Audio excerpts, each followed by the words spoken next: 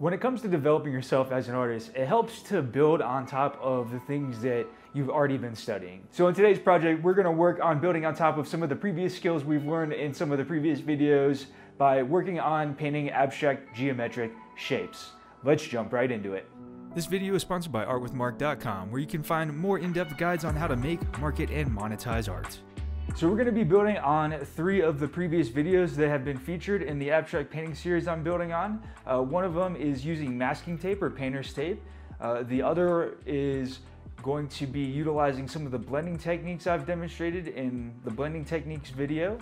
And then the third is to build on some of our basic elements of art. All right, so for today, I'm actually not painting on a canvas. One of the only smaller size pieces that I have left to paint on is actually a wood panel. So the first step we're gonna do is we're gonna go ahead and prep this wood panel so that way we can get it painted.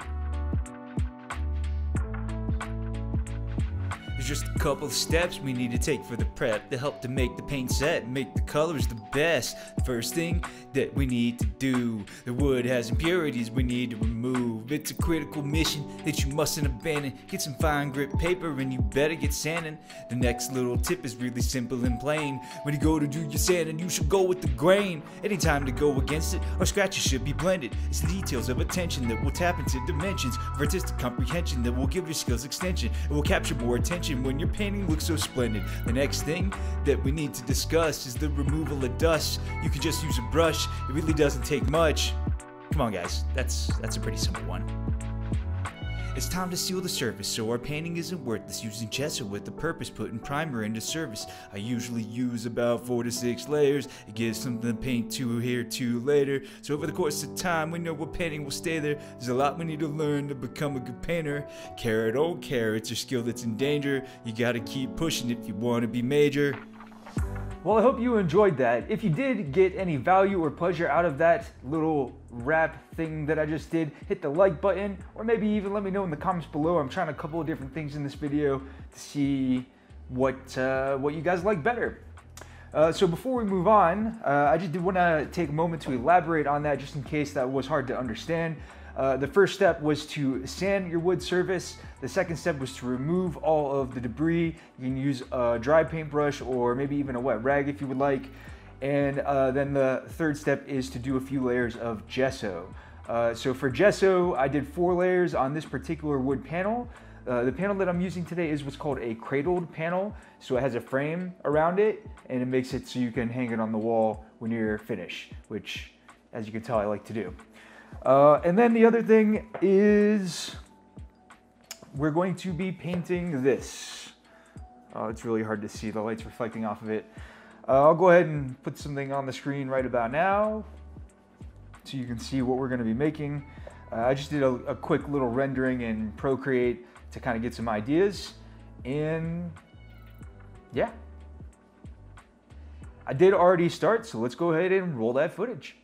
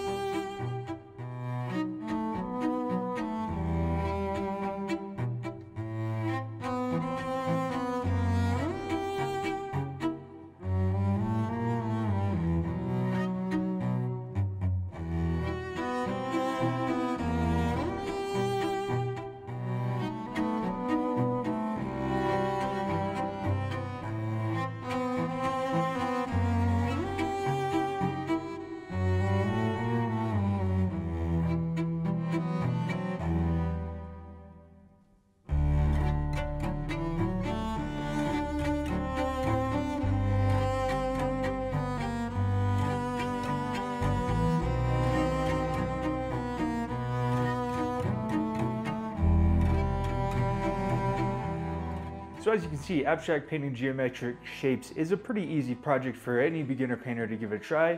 All you really need is painter's tape or masking tape on hand, and you can give it a go. It's super easy to do. If you were interested in checking out any of those other videos I did on blending techniques and some of the other things discussed in this video, go ahead and check out this playlist right here.